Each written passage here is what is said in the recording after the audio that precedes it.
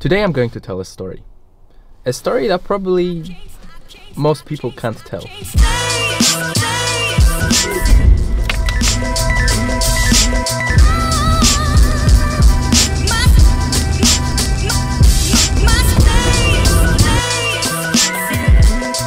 So this is a story of how myself and 3 of my other friends managed to beat Apple to making the unofficial Apple web music player. Now, I'm not just talking about any Apple company. I'm talking about the company that is worth $1 trillion and apparently is one of the most successful companies in the world. So you guys might be wondering why I'm, surrounded by trees right now, why I'm somewhere which seems like the middle of nowhere. Well, I decided to just take a little hike to make the story time a bit more interesting, so I just don't sit by my desk.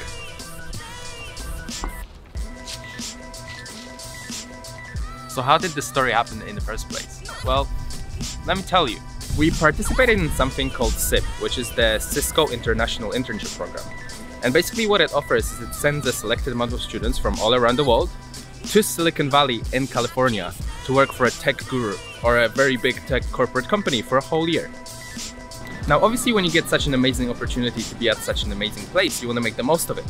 And that's what we wanted to do. We wanted to network with people, we wanted to socialize, we wanted to attend tech events, and most importantly, participate in hackathons. And hackathons is a place which is like a hub for developers and entrepreneurs and new people to come and meet each other and develop something that's, amazing and could become something great. And a hackathon was something that made us create Musi.sh. And why Musi.sh? Well, because at first we were going to create, an Apple music player that's a bit ish. So on the 1st of December, me along with my 3 other friends attended a local hack day in San Francisco, sponsored by GitHub. And it was only a 12-hour hackathon. They weren't requiring us to build anything that's, incredibly good and incredibly effective. It was just more of a day where we can just, have fun and relax a bit. Now, before we did go, we needed some kind of idea to take to the hackathon so we can have something to work on. And one of my friends was very interested in Apple and has always been. And he was watching the conference, the Apple conference, where they released all the new products. From that conference, he was made aware that Apple has released an Apple Music API and a Musi.js kit. And it's something that we could use to create a service that allows people to stream their music online. So to make an online version of essentially the iTunes app. Now, fast forward to the end of the hackathon, it came to the judging time and we actually ended up winning it. Now, it wasn't like a huge hackathon. It wasn't anything that, we could be really proud of. But it was a motivation for us to continue working on the product because we knew that people liked it, we got good feedback from it. And that's basically what happened. Guys, the sun is coming down. I can barely feel my hands. So I'm gonna go and find somewhere to sit inside, get a warm drink, and continue with the story.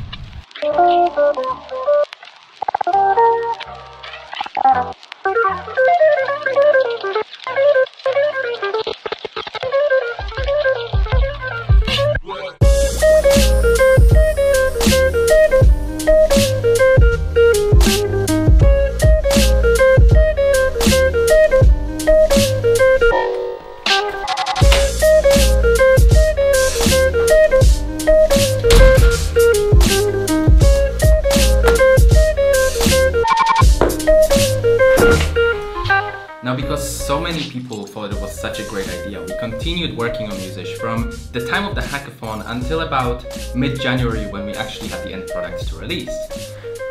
And the release of Musi.sh is where the actual fun started. So we wanted to get Musi.sh out to the public. We wanted people to know about it, hear about it, but we wanted to do that in the most natural way possible. We didn't want to spam the whole internet with links to Musi.sh and do all of that dodgy stuff that people do. So we decided that what we're going to do is just make 2 posts on Reddit under a relevant subreddit so people can see, so there's people that are actually interested in what we do.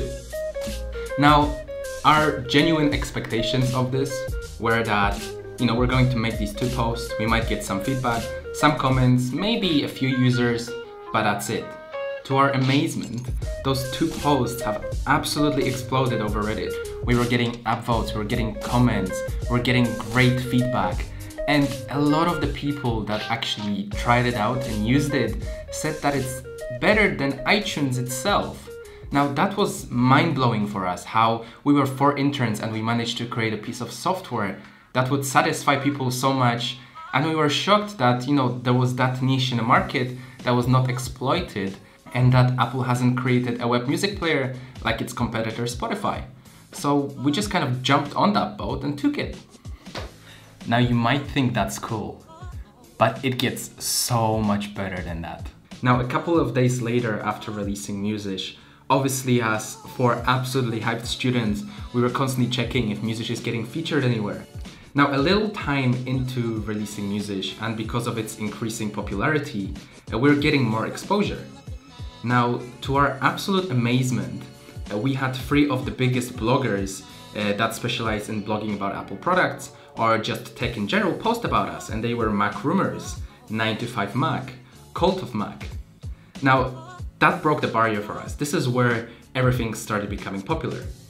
We started having articles written about us all over the world. One thing I didn't mention is Musi.sh was always an open source project. We wanted the whole code to be available to the public. We wanted people from the public to be able to contribute, to be able to be part of Musi.sh. It was more like a community rather than anything else that we wanted to achieve. Now, obviously, because Musi.sh was open source, people could go on our project and star our project and give us stars. And that's how you identify if a repository is beneficial, if it's good, if people like it, if it's useful. Now, this is where it gets even more crazy.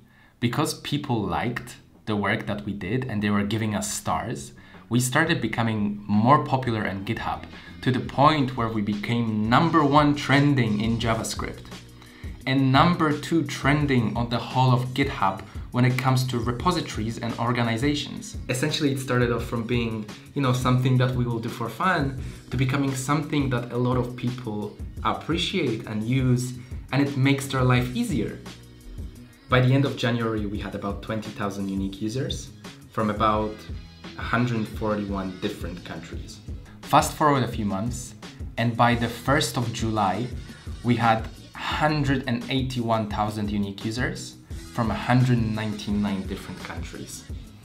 Now, one day we were just working, fixing some bugs, I think, on Musi.sh, or there was something that we were doing, and we all got an email from an Apple employee that they know about our product, they think it's amazing, and they would like to invite us to their headquarters for lunch. Oh my god. We didn't know what to do.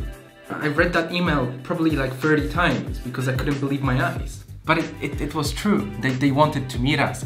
Absolutely insane. Amazing. I was blown away. I didn't know what to say. I didn't know how to feel. Amazing. $1 trillion company wanting to discuss something with you that you've made, that they think is a really good product, and they, are looking at it and they're using it. It was amazing. It was absolutely, hands down, the most amazing thing that has probably ever happened to me. Now, to be 22, still not having graduated university, to be able to achieve what we have as a group and as an individual is absolutely amazing. So I encourage every single one of you at university to be able to do that, to be able to go out there and be creative and make things, because you never know.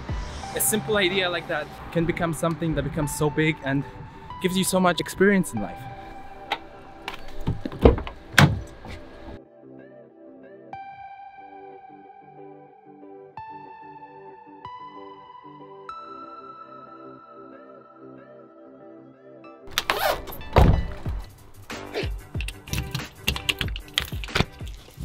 So I just got home, and one of the important things I forgot to mention is the fact that this project wouldn't exist without 3 of my other friends. So I want to credit them for that, and I'm going to post their personal website links in the description and their GitHub links in the description. I'll also post the link to Musi.sh so you guys can check it out if you still haven't heard about it. I'm a new creator, so if you enjoyed this video and you found it inspirational, please give it a thumbs up, and please also subscribe to the channel if you want to see future content. Now, if any of you ever heard of Musi.sh, please let me know down in the comments below. I'll be happy to, have a discussion with you and hear your thoughts about it. But for now, guys, thank you so much for watching, and I'll see you in the next video. Bye.